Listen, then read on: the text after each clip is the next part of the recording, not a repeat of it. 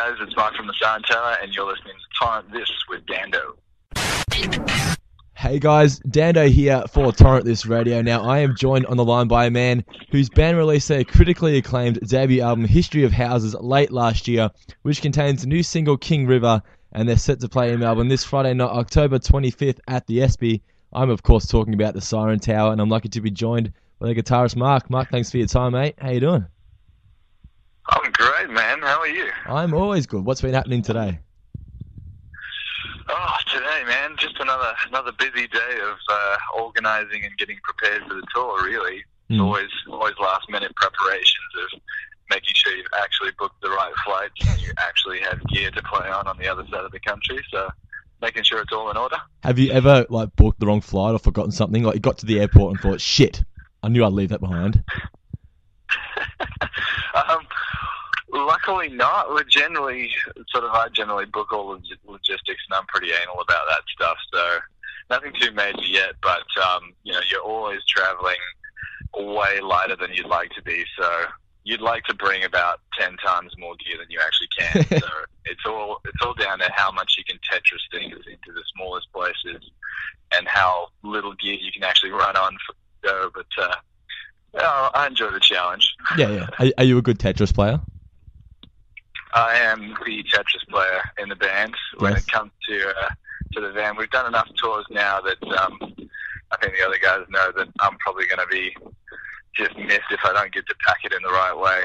I'm one of those really annoying guys who's, just wants to make sure that it actually gets in. Cause, 6 guys traveling around in a 12-seater and half of that's gear. You want to make the ride a little more comfortable rather than have to sit on top of pretty sharp objects. If you had to sit on one of the other guys' laps, who would it be? Wow, that's a good question. I don't know. I guess Grant's the biggest guy, so I guess if you're talking about someone being akin to maybe like a big lazy boy chair, maybe he's going to offer the most real estate. Yeah, comfortable like a teddy bear. Brody's probably going to be packing the extra pillows. So, maybe he's going to be pretty comfortable too. But odd question, my friend. Yes. I don't like it. Yes. So I'm assuming you guys aren't in Tassie yet, then. No.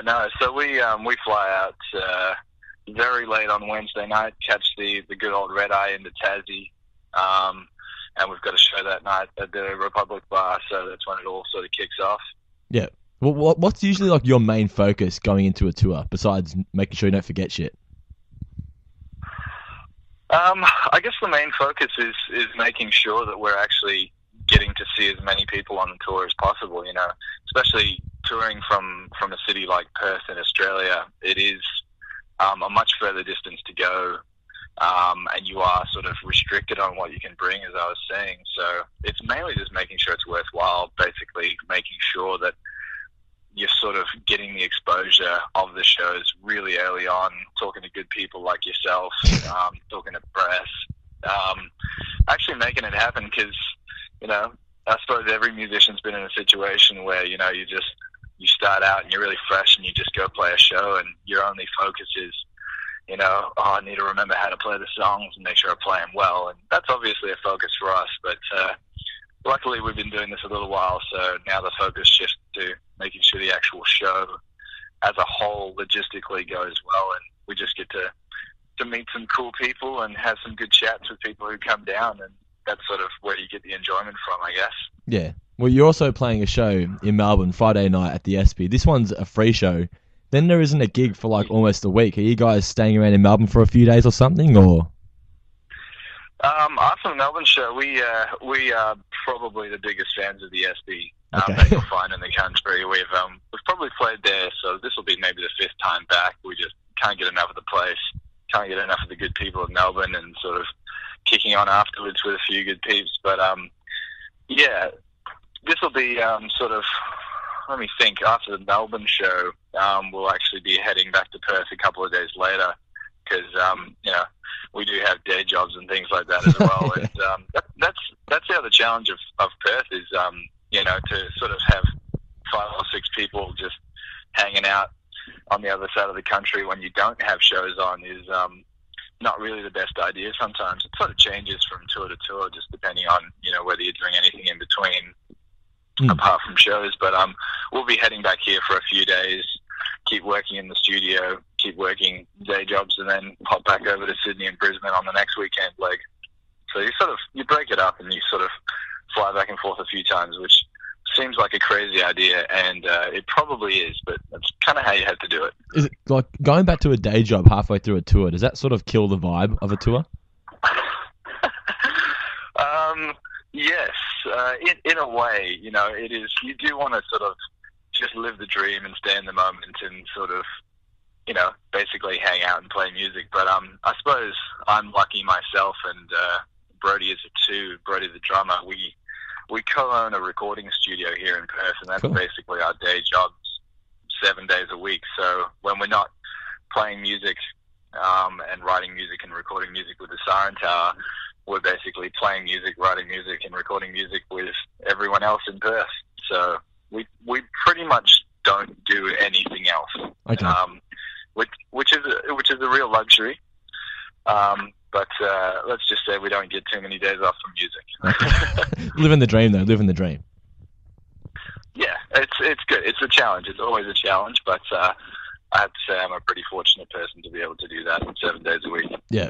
Well, it's been like a year now since the album was released. Do you feel like a need to get another one out soon, or are you guys just taking it easy for a while? I guess we're big believers in the sort of classic idea of the album. I mean, in this day and age in the music industry, there's much more of a push to get things out a lot sooner. There's a lot more focus on maybe doing singles rather than albums. You can get a lot of mileage out of just a single song, and a lot of the major labels and major artists are just riding on single song releases. But being the sort of, I suppose, more folk orientated sort of songwriting narrative band that we are, we really think that needs to be showcased in an album environment. And so basically, an album cycle can last, 2 or 3 years from the time of writing and recording it to sort of having it out there and touring on a few singles. So we are getting a little antsy to get back in the studio. We're already sort of writing new material for the next one now, but we're not exactly rushing it, to say. Well, it's funny because, like you were saying, I read a lot of press now online. They sort of say, it's been so long since the last album, not just for you guys, but like for other bands, when it's only been like a 2-3 year gap. And I'm thinking, shit, guys, like, give them a break. They've got to make the music first. Yeah, it is. There's a lot of sort of pressure which comes with that, but I mean, you can sort of fall victim to going, oh wow, we just, read something that says, we're falling off the perch because we haven't released something in 18 months. But, I think that's always going to be just something you accept, because from I suppose, a music listener's point of view, of which I am an avid music listener, you do, want to discover a band and you get into something from them, and then you can exhaust that pretty quickly. I mean, I don't know about yourself, but if I come across something new which I dig, I'll just listen to it intensely for a couple of weeks. I just can't get enough. Exactly the same. And then I suppose from that angle, you want something more.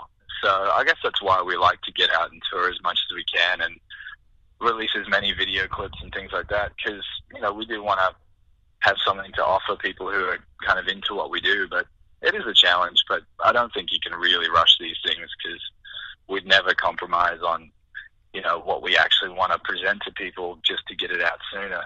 Yeah. Well, you guys, you love to tell stories with your music. Do you feel that makes it more difficult to write than a standard 3-minute pop or rock song? It's a good question. I don't think it makes it more challenging, but I mean, you can't really force a good story, I suppose. And some of the stories on this record have definitely come from past times. I mean, Grant, the sort of principal songwriter and lyricist in the band, really does draw on his personal experience and sort of his surroundings. And for example, the current single, King River, is very much based on where he grew up, and having that idea of a home to come back to and seek refuge. And those sort of things just don't pop out of nowhere. So I guess taking the time to make sure those stories are told in the way that you want them to be perceived is very important. But whether that's harder or easier than maybe writing a catchy pop song, I guess it's hard to say. Music's one of those things, isn't it? It's just hard to put a formula to any of this stuff. Yeah. Well, which musician do you think is the best storyteller, in your opinion? Worldwide? Yeah, past or present. Wow.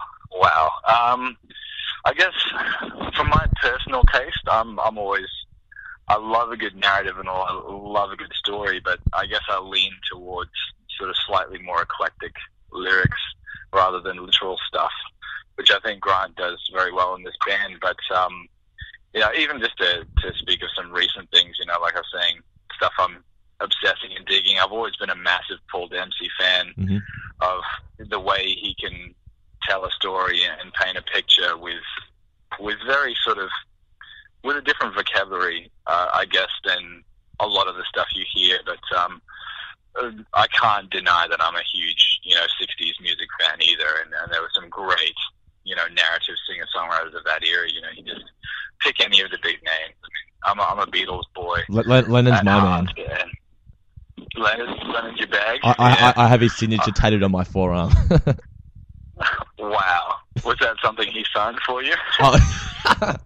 Yeah, you're the first person that's made that joke. No. I know. Really original, hey? Yeah. Well, that's good. It's good because, I mean, I probably can trace, my earliest musical experiences, my mum force-feeding me Beatles when I was, not even 6 months old, driving around in a car seat. I was fed that from a young age.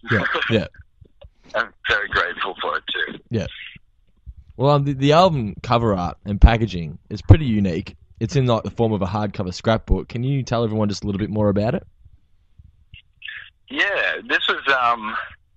I suppose I can start out by saying it was a bit of a gamble because I guess in this, like going back to what we were talking about before, sort of there's such a push these days for digital music distribution, and I'm a big fan of it, to be honest. I sort of embrace the new technologies that are coming out, but we knew that we wanted with this style of band to do something hard copy that people can kind of take home and find interest in. So we just figured if we're going to release a CD, like a physical CD you can hold in this day and age, it better be worth buying because it's really not the done thing anymore, and CD sales are just dropping like flies. But we basically went, all right, let's do something, the most extravagant thing we can think of, make it worth these people actually sitting down and having a bit of a read through I guess the aesthetic of the album. So we got onto this idea really early of a history of houses. We came up with the title very early on, and basically to put the packaging in a nutshell, it's a 64-page book style sort of booklet or scrapbook like today, and it actually features pictures of all of our childhood houses and just a little sort of handwritten, I guess, description of what that meant to us at that particular moment in time. And I guess the ideas of stories is where that came from. Of each story is just linked to a moment, a definite moment in time. And there's a lot of old pictures of our childhood houses. We included the lyrics, and we're a big fan of the classic liner notes that you used to get on LPs and stuff like that, actual vinyl, because you had the space. So we thought, let's do that as well, and let's actually try and give people a little bit of an insight into the background of the song. So each song has a little bit of a feature from one of the members on maybe how it was recorded or where the idea came from or what was going on at that point in time with the band. And I guess once you start doing that for all the songs on the album and you start including everything else, 64 pages comes up pretty quickly. So we just went with it, and we sort of managed to hook up with the company in the States via China. It was totally done internationally. We didn't even get to see a prototype before it was done. Jesus. So basically came down to it, box after box rocked up on our doorstep when we got the first pallet. And I can tell you now, it took us about, probably the better part of 3 days before anybody was game to open a Yeah, box. yeah, I was gonna say, yeah. We were just that scared, but it turned out just beautifully. We couldn't have asked for it to come out better, to be honest. But And, we sort sort of believe that we're actually putting out something which is, Yeah. not just your average CD. yeah. Well, besides yours, which album packaging or cover art has impressed you the most in the past? Oh, gosh. So it's a crazy day and age when you have to really struggle to think, all right, physical packaging, what does that look like again?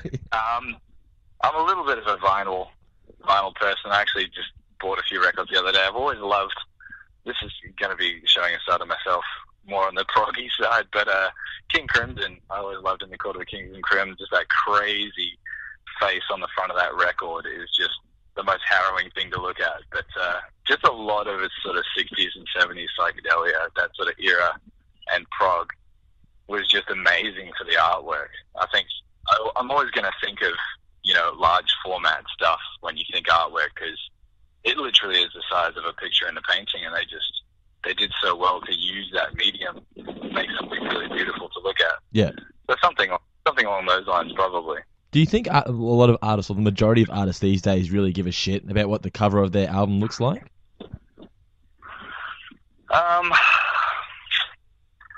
Maybe not. I suppose that, not to get, I'm not an authority on this by any means, but you really do notice it sort of shifted a lot more towards, just the branding of the name rather than a beautiful piece of art, which totally makes sense, especially when you think the artwork's usually used not only for physical stuff, but digital as well. So you basically just want a logo in a sense. But yeah, maybe not.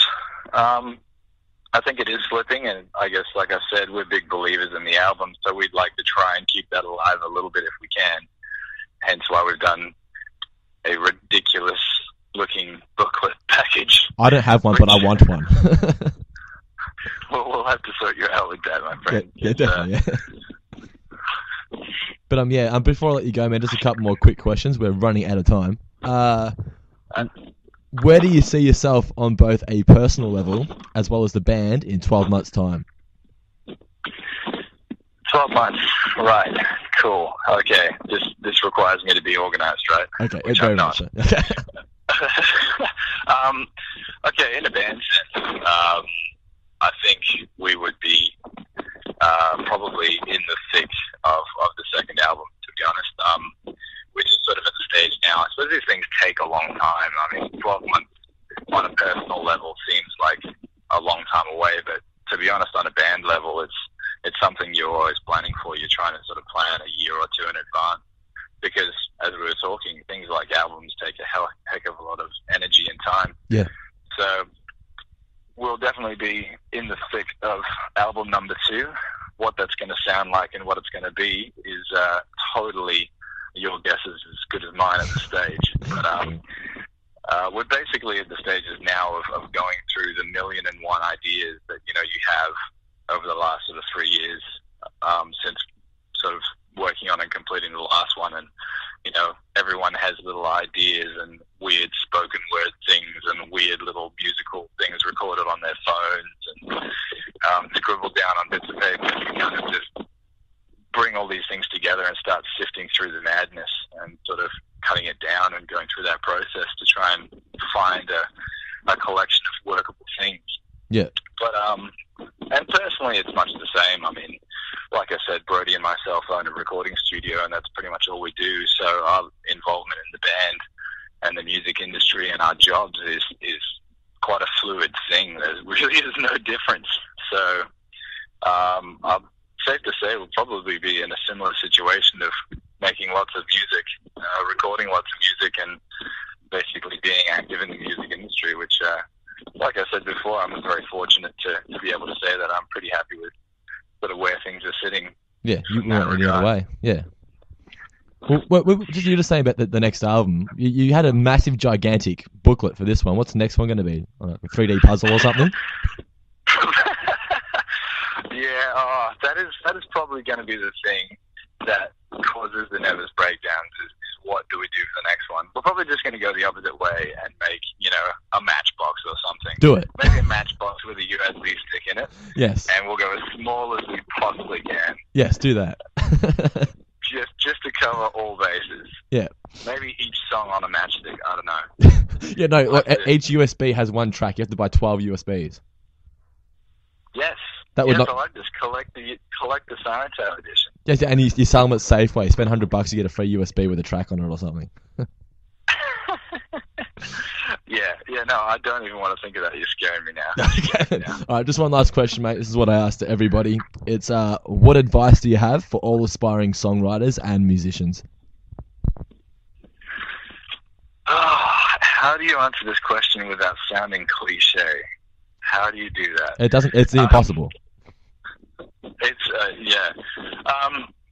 We're actually having this conversation the other night over a couple of beers, and we're trying to sort of boil down to the fact with, dealing with recording artists as a profession, but also being one, of just how do you epitomize what should be important? And I guess it does come down to just being honest. And, I have been fortunate enough to deal with lots of genres, and, just last week in the studio, I'm recording, some 19-year-old hardcore band who are just, being as brutal as they possibly can. And it's honesty in that sense is exactly that.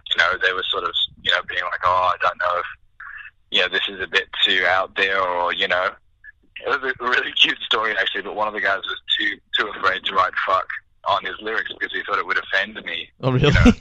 As he was singing. So things like that, just being honest with the message you want. If you want to tell the world to go fuck itself, to put it lightly, then do it, But in the same sense, if you're a singer-songwriter, just be honest with your message and be true to yourself. I think, especially in this day and age, where I suppose there is still a lot of major label-driven, and I suppose advertising and media. We're never going to escape that, and it's necessary. But you need to decide whether you actually have something to say, how you want to say it, and then just go out there and say it to everyone and own that. Yeah. And be responsible for the message that you want to put out. Yeah.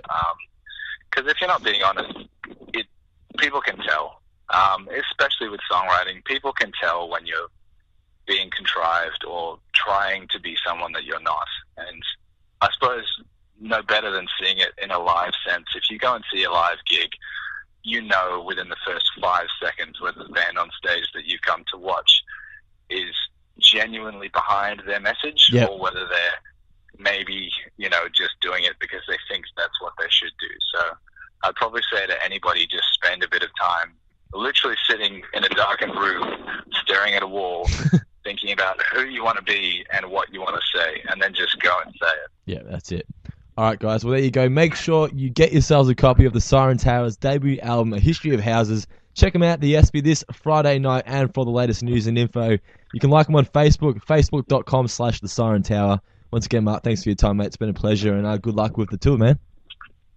Thank you so much, and thanks for the support. No worries, All the best, man. Catch you, man. Cheers.